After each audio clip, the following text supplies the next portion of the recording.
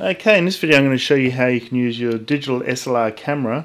If it's got a tethering function, a USB tethering function, you can use your digital SLR camera as like a webcam. So we've got this program called qDSLR dashboard, and I'll just open that up now and bring it over to the window here, and you can see here, and I'll just resize it, make it the same size as the OBS software we've got on the right there.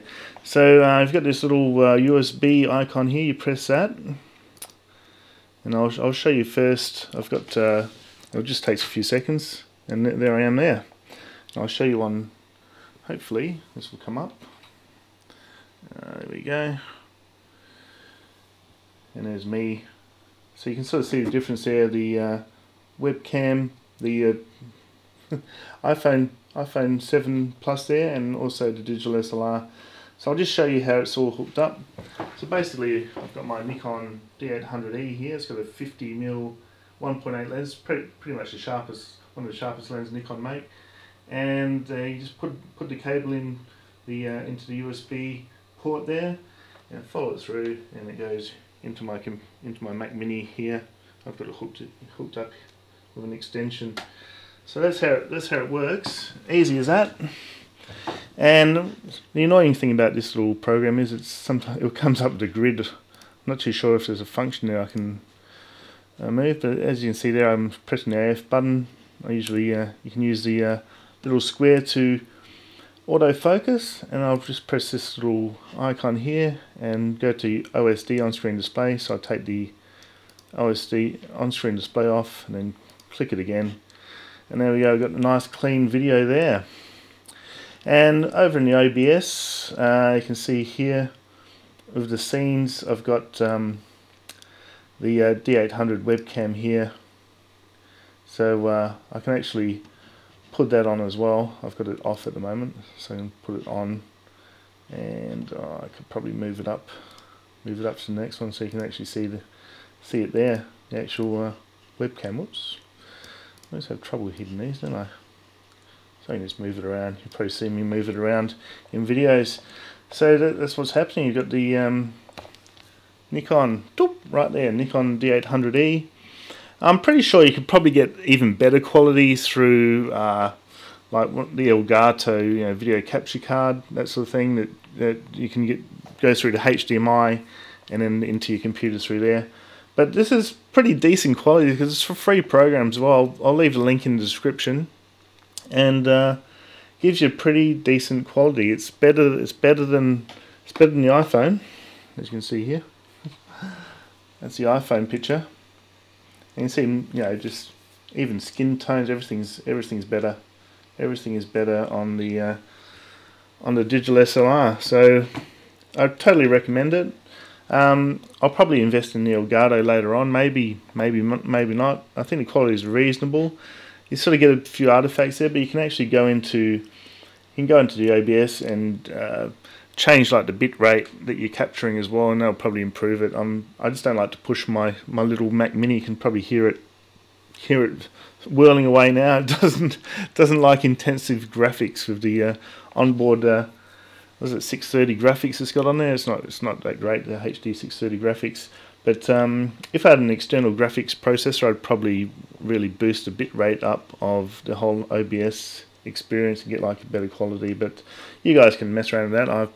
I can only hope to afford a capture. I think they're around $300 or something. The Elgato capture cards, little capture devices. I'm pretty sure PewDiePie uses it. He uses like I think it's a C200 or a C300 Canon he uses, and he puts it through the Elgato. But as you can see, the quality is reasonably good, especially if you're just using a small window.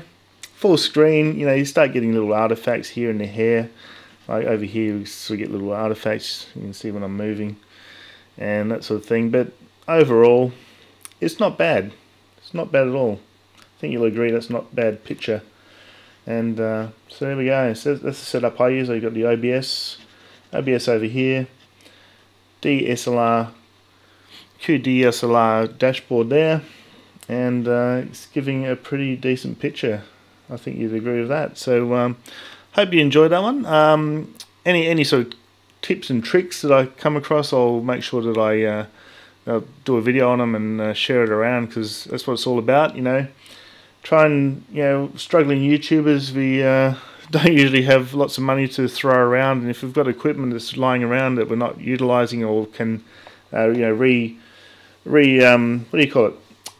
Re-establish into the workflow, recommission. That's the word I was after. Recommission into the workflow and get like a, you know, it just improves the quality of your YouTube videos.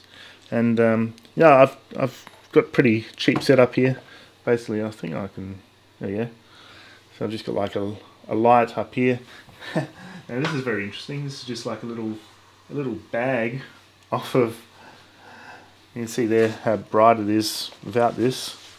So for a diffuser, I've just like got this little bag that was off a portable travel iron from Corjo, and I just put it over here as a diffuser. And that diffuses the light quite nicely. Oops. There we go. Softens the light up. Got a little side light there, and you can see there when I turn it off. And so 2 lights. Probably invest in like a ring light later on. But yeah, that's pretty cool. Pretty cool at the moment. I'm pretty happy with the setup. You know, it's nothing too fancy, but does the job. And that's really all you need when you're starting out on YouTube. And probably improve it as I go along. I think I also showed you my, I'll show you this as well. Got my Rode mic here, whoops. And I've got a Juice Link little preamp here. I'll flip them over. Sorry about the audio, it's probably going all funny. It's a Juice Link DS214. And they're pretty rare, these, because it actually is a preamp for little RCAs here. So not RCAs, what do you call them? 3.5mm headphone jacks. So it actually amplifies that instead of the XLR Professional. Alright, so there we go. So that pretty much covers it. That's pretty much my setup. It's nothing too fancy, nothing too expensive. I've had the camera for years, so I just recommission it into this workflow here, and works really well. So, hope you enjoyed that. Give it a thumbs up, share around, and subscribe if you haven't subscribed already. What else can we talk about here? I've got these little things with my headphones with my internet connection. It's cost me like $1 of my internet connection, but yeah, so leave your questions below if you've got any questions, and I might do another video if I've missed anything out. I'm pretty sure I've covered it. Let's have a look. We'll see if we can get into the settings of the OBS and preferences. Does that come up? Oh yeah, that's coming up. We'll see if we can change. Pretty sure there was output. Oh, here we go. Video bitrate. So you can sort of change. Well, that's for streaming, recording. We've got a video bitrate. Oh yeah, recording quality same as stream. So if I changed the video bitrate here to, it's only 3500 kilobits per second. So if I change that to say, I don't know, maybe 10,000. Audio bitrate 160. Encoder very fast. Wonder if it will change it on the fly. Let's change it to 5,000 and see if anything happens. Cannot be paused. Recording saved to. Okay, let's try that. Has that actually increased the quality? I reckon it might have actually. Let's try it again. Go to OBS preferences. Get those preferences up again. Let's try 10,000. Let's move the screen over so you can see it. It's the problem when you got screens within screens. Let's try 10,000. Pretty sure it's going to start to hit live view again. Give me another 10 minutes. 10,000. Press OK. How's that looking? Is that looking better? You can usually see it in the hair. So I don't think that actually looks any better. What I might do actually is I'll just restart it. Just be patient with me. No, it's going to say currently active, so that's not going to work. That's cool. But you can just play around with the bitrate settings there and hopefully get the picture even better. But that is pretty clear. It's sort of, I wouldn't say it's broadcast quality, but it's pretty decent for, free software basically. And so you can see my little timer up here. See a little timer up there. When that goes to 0, I think you've seen, anyone that's watched my videos has seen when the timer goes to 0, and I've got to hit the live view button again, like that, and that brings it back up, and I'm good for another 10 minutes. It resets back to 10 minutes. That's really just for a safeguard for the sensor so it doesn't overheat. But it's pretty safe to do like even 20 minutes, I find. I think the Nikon literature says that you can run it for 20 minutes. There's a 20-minute limit on the actual recording, so I don't know why the DSLR dashboard has limited it to 10 minutes, but anyway, that's cool. We get around it. I just make sure that I hit the live view. It's pretty obvious. It makes the sound like that when the mirror drops again. So back we are. Back to live. So there we go, guys. Hope you enjoyed that one. Let's go full screen here. There we go. Full screen webcam, and it's looking a bit laggy now. I reckon that's probably because I upped the bit rate. Hit the autofocus. How laggy is that?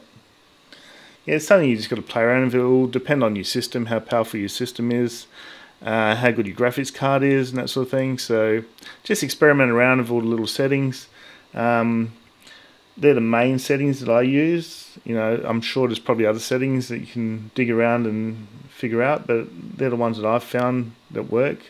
And it's given a decent picture, so I'm pretty happy with it. I'm going to leave it alone.